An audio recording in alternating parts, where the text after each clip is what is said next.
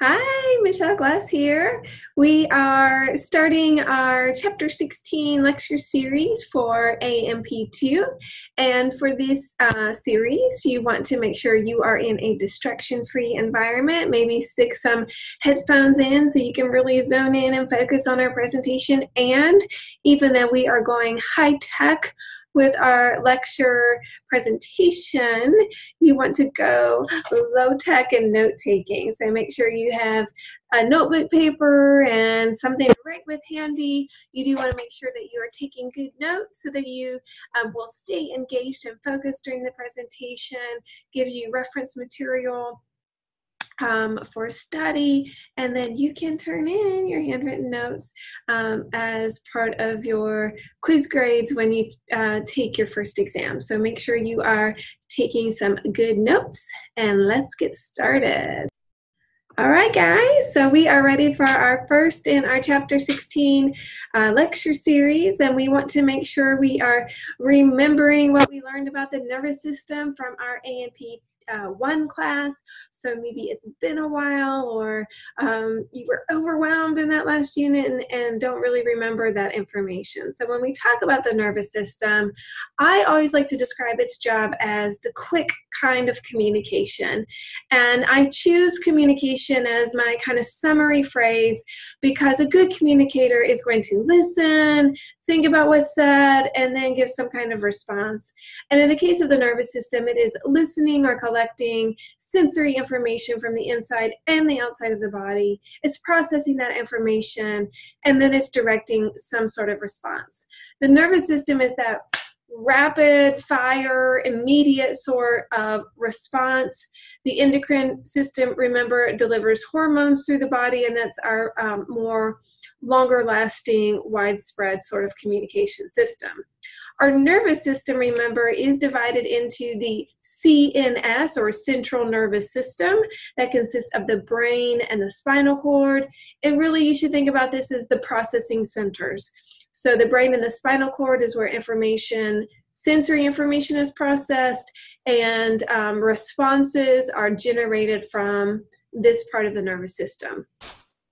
The PNS, or peripheral nervous system, is composed of your nerves. And think about information as basically traveling back and forth. So you're going to have some sensory nerves and motor nerves coming off of the brain stem. And then as we're looking at the brain stem again and the spinal cord, you'll have mixed nerves, which are containing both sensory and motor neurons. Now, that peripheral nervous system can be divided into the afferent division. Now, here I've mispronounced my term. It should be afferent, but I do want to make sure you're hearing that it does begin with an afferent division. This is our sensory division. So this is going to be the pathway that is collecting both general sense information.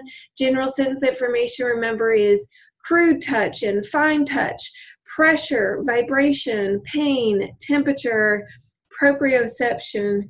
And the special senses we'll be covering in our next chapter. You're already starting looking at those structures as part of your lab work.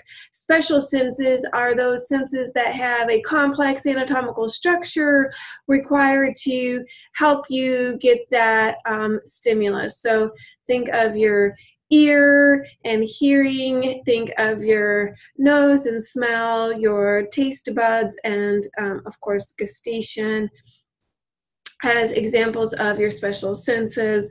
Eyes and vision was the other one that I didn't mention there. Remember, your afferent or afferent nerves are containing those sensory neurons, and those sensory neurons are going to have that unipolar shape. So that'll kind of come up as we're talking in a little bit more detail about each of these divisions. The opposite of the afferent division is the efferent division. So hopefully here you can see why I'm trying to emphasize that first sound. Efferent, again, is not really correct pronunciation. It should be efferent, but you may have a hard time hearing the difference between afferent and efferent. And so I like to say the afferent and the efferent just to clarify. The efferent division would be directing responses. So these neurons, these multipolar motor neurons, are synapsing onto those effector tissues, which, remember, in the nervous system, effector tissues can be skeletal muscle, smooth muscle, cardiac muscle, glands, and adipose tissue. So we have 5 possible types of effector tissues. Now, as we're looking at the efferent division, we can divide it further into the somatic and the autonomic division. The somatic division is the division synapsing onto our skeletal muscle. And so that was really our topic for A&P1, and so we have covered that division. The autonomic division is the division that's synapsing on our remaining 4 effectors. So that's going to be smooth muscle and cardiac muscle and glands and adipose tissues. These are the tissues that are really making up our organs, our guts, our viscera. So the autonomic division is the division really in control of the unconscious control of these organ tissues. And so that is our topic for this chapter 16, which is why it's super circled here. This is our whole chapter dedicated to the autonomic nervous system. The autonomic nervous system is divided into 2 divisions, the sympathetic and the parasympathetic. So we're going to have an entire video dedicated to each one of these to make sure that we are understanding. Basically, they're doing opposite functions of each other, and in that way helping to maintain the homeostatic regulation of our internal organs.